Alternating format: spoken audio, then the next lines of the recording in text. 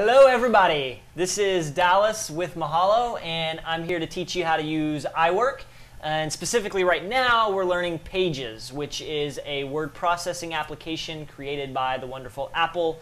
And this is part of the iWork suite, which includes Pages, Numbers, and Keynote. So right now with Pages, I'm going to explain to you guys how to use the toolbar. The toolbar is a great feature of any document that you may be editing so that you can customize it and all that good stuff. So I'm going to open up Pages, and I'm actually just going to open a blank document. Double click on it. So here's my document, and the toolbar, if you're familiar with using OS 10 at all, most Windows, Finder window, any other application usually has a toolbar. And it is this wonderful area at the top of our document. So I'm going to actually stretch it out a little bit because it's cutting some of the icons off. There we go. So it's this area of the document. This is the default setting for our toolbar, and you can customize this, which I will show you how to do in a second. But I'm just going to go through each of these and show you the features. Also, let me mention, everything that you see on this toolbar is also a feature that can be accessed through the menu bar, which is this bar up here. The toolbar just allows you to access them more quickly, so that if there's specific features that you use on a regular basis, you can add those to your toolbar. So first of all, again, if you know how to use OS X, you know what these icons mean. The X closes the window, the yellow minus sign minimizes the window, and the plus sign makes the window fit to the size of your document. You're probably familiar with those. Anyway, so we've got first menu here is the View menu. This is a menu where you can turn on certain things to view, turn them off and on. So for instance, page thumbnails, when I select this, it's going to open up a sidebar here that shows me thumbnails of all my pages. Right now I only have one, and it's blank, so it's a blank thumbnail. So I'm going to turn that back off. The search is going to show me a search bar so that I can type for specific words within my document. I can turn that back off. Show styles drawer. This is going to turn on me being able to view my styles drawer, which styles are pre-formatted styles. So you got particular types of font, size. You also have character styles like strike through or underline, and bullet list styles. So this I'll explain how to set that up a little more later, but just for now you can know that the styles drawer allows you to save certain styles of font so that you can reuse them over and over again later and apply it to different text, and then be able to edit all of those styles at once. So that's turning on and off the styles drawer. Then we have hide format bar, which your format bar is this lovely bar right here that shows you, you have your fonts, you have different styles of like emphasis, strike through, underline. This is again the same thing that would be visible in your styles drawer. You can set different styles for different text, and your font size, color, bold, italicized, underline, your formatting, excuse me, not your formatting, alignment guides there. And then there's something being cut off. Let's see. There we go. We have the space between lines we can change from the format bar.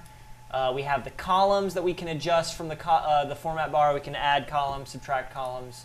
And then this is our list menu that we can change from the format bar. So under the View icon, we can actually hide or show the format bar. I like to keep it on because I like to use it. Our rulers, also under View, we can hide rulers. Can show rulers. That's just this horizontal ruler at the top that we can see our inches, how large our document is. Show layout. This shows the borders around our different layout structure of our document. And show invisibles. So we can show basically formatting characters that visually show us how our document is structured, like where spaces are, where new paragraphs start, and that kind of thing. We made a video really going into detail with that. And then show comments. So what's great about Pages is you can add comments or have someone proofread your document and add comments. So like let's say I've typed a bunch of stuff here and I've written up this really great report, and I shouldn't have said this area. So I highlight that, and I can make a comment, remove this. And that comment is anchored to that text. So we can show or hide our comments from our view menu. I'm going to hide those for now. So let's keep going here across our toolbar, go into detail with all this stuff. Full screen is going to take you into full screen mode, so you can edit in full screen mode and remove all distractions. Outline is going to take all of your text and condense it down into outline form, so you can easily create an outline. Doesn't really show much here because I don't have much text, but you can see when I click it, all of my formatting view goes away, and it shrinks everything down into more outline structure. Our sections menu allows us to add a pre-built section or a pre-built template to our document. So in this, because I opened a blank document, I have text page and a blank page. But normally, let me actually show you when I open a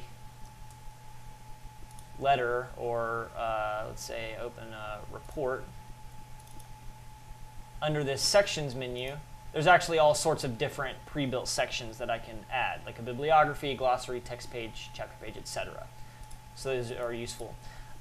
Next, we have our text box, which in a word processing document, it's already one big text box essentially, because it's a word processing document. You can add text everywhere. Where that's more useful is in a page layout, if you're doing a page layout document. So go to page layout, blank canvas. Now there's nowhere for me to type unless I add a text box. So I click on text box. It adds the text box right here where I can start typing text. Next, we have our shapes. So to any document, even in a word processing document, you can always add shapes for fun. And it gives you a drop-down menu that you can add all the different shapes to. Table adds like a chart, or excuse me, it adds a spreadsheet to your document so that you can add in, if you have any type of numbers or anything that you want to do in spreadsheet form, you can add a table to your document. This is a little different than using numbers, which is actually a spreadsheet software that's part of iWork. And then charts, you can add graphs and really cool 3D things using a table, using numbers in a table to create a chart. The comment icon here was also under the view menu, but we can access it even more quickly, clicking here. Share is going to give you a direct link to the internet, so you can email or share it via iWork.com, which is like a sharing program that's is testing with iWork.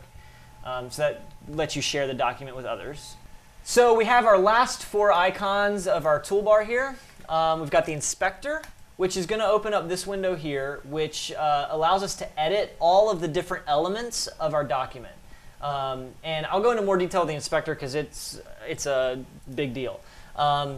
Next, we have the media icon, which opens up a window here that allows us to access all the different media on our computer, whether it be audio, photos, or movies, so that we can quickly add those to our document or project or whatever we're working on. Next, we have the colors icon, which opens up this, bring it back up, hello. Opens up this color wheel so that we can adjust colors for whether it be text or the color of an image or something. You can use that. And then finally the fonts window, which if you have used any other program that deals with fonts on a Mac, it opens up this same window that gives you the ability to change your font, change the face of it, change the size, the color, the style. You can do all that from the font menu.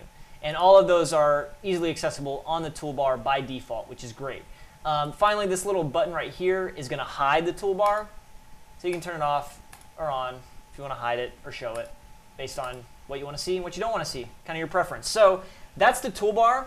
That's the default toolbar. You can actually customize the toolbar, which I will show you how to do in a different video. And until then, have fun working on your documents, and we'll see you next time. Peace.